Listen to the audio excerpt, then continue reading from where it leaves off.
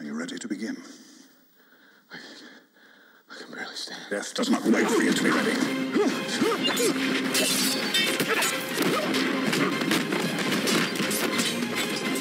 I am going to stop you. You never did learn to mind your surroundings.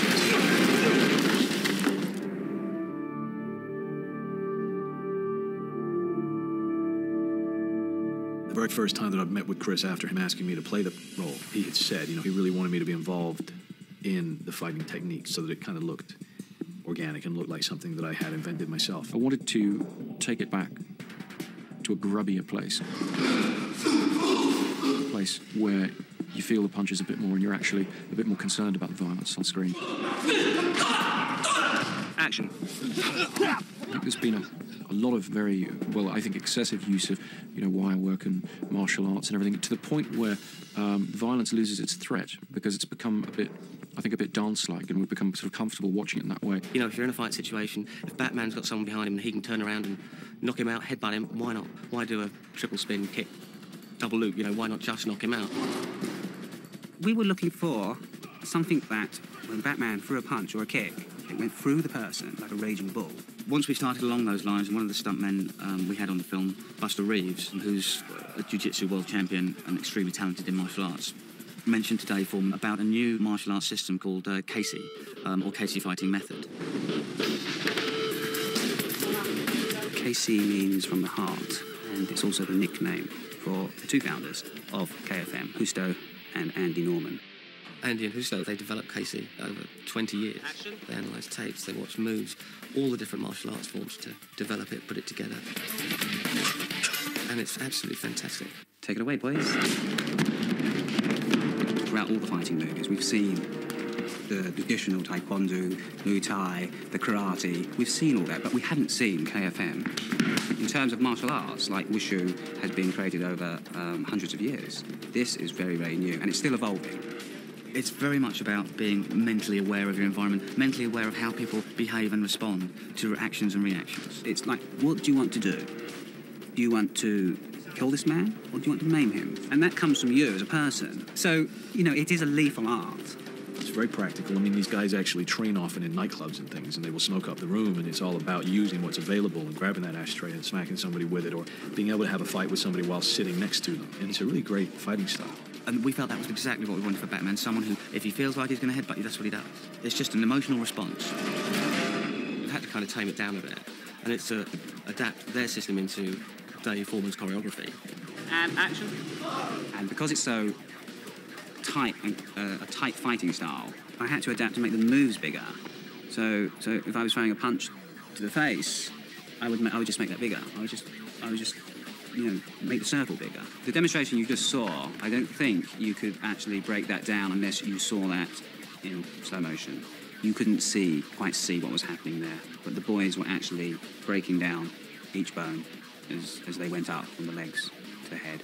So it is something that you need a lot of control on, and as we move very, very slowly, and we build up layers till we feel very, very comfortable with it.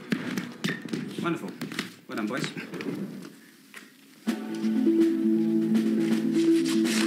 Christian has unbelievable stamina. I mean, I've seen his workload every day. And if he does get 2 hours off in the morning, he has to rehearse a fight.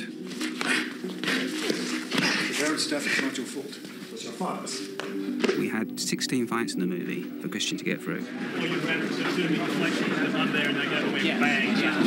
Because he had such a heavy workload, we did a lot of blocking of the fights with the stunt guys and just liaising with Chris Nolan on tape.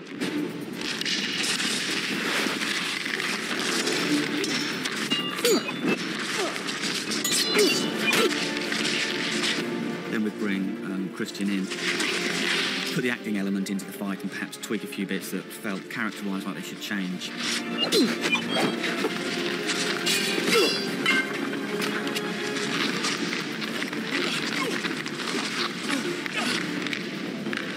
And then we'd make the changes. And then when we get on set, it'd all change again. In terms of the fights, Christian learnt every single fight. He did every single fight. The Casey fighting was very close quarters, so it was a very dangerous art. the hits were very direct to very dangerous parts of the body. So we had to be very, very careful as not to injure our actors or our stuntmen, of course.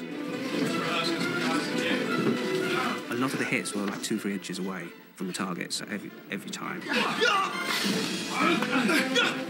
Absolutely respect the stuntmen. This is what they do, and they can obviously do any of it in a vastly superior way to what I can do. But I always like to try it, you know?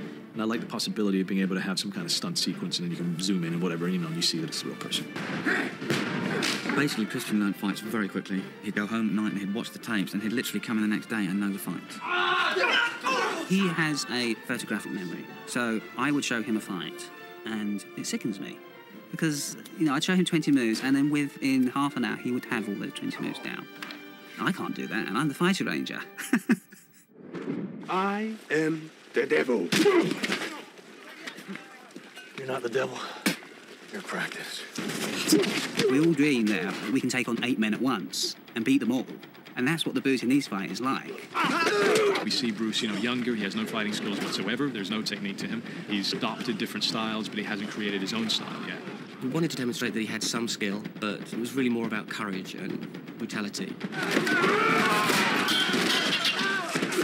We brought 11 guys over from Thailand, put the moves together, discussed them, said, wouldn't it be nice if, or shouldn't he be stronger here? He wanted 8 guys coming at one guy all at once, and I had real trouble with that, you know, because for 8 guys to attack one guy all at once is how am I going to put a fight? How am I going to choreograph? It was really quite hard to have them all coming at him, so that he's having to work triple time to take care of them, as opposed to people standing waiting to get up at the corner of the right, coming in, taking their hit.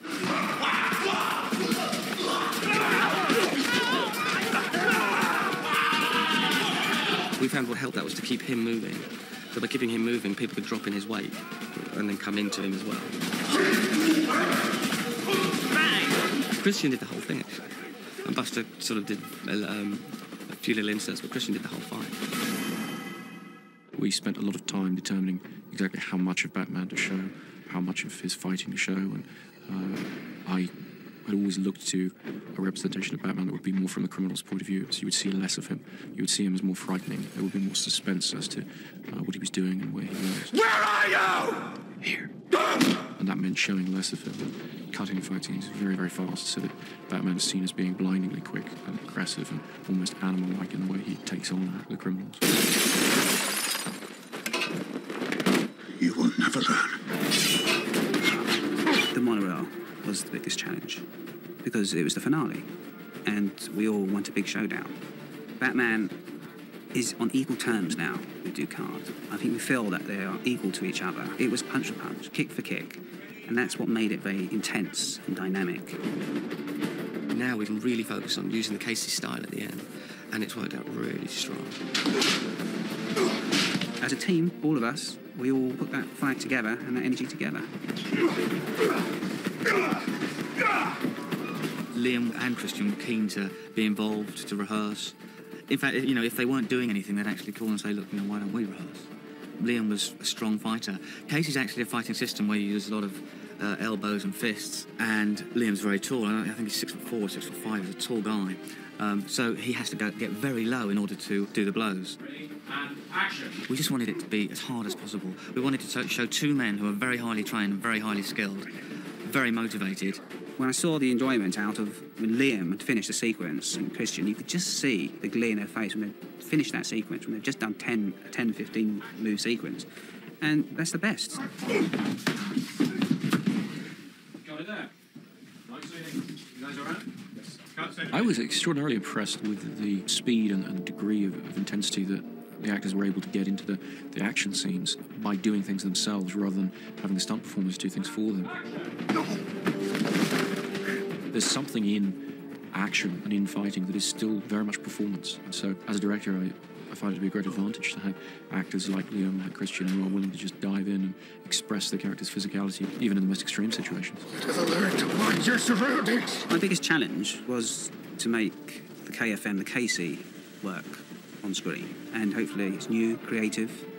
And that's what's good about the KFM. You can be creative with it. You can be very creative with it. It was just kind of bizarre enough to get your attention and think, what the hell is he doing? And then absolutely vicious enough, but also practical enough to believe in. KC reflected quite nicely our overall approach in terms of script and design of seeing Batman not as a glamorous sort of branded figure, decorative figure, but as a functional entity.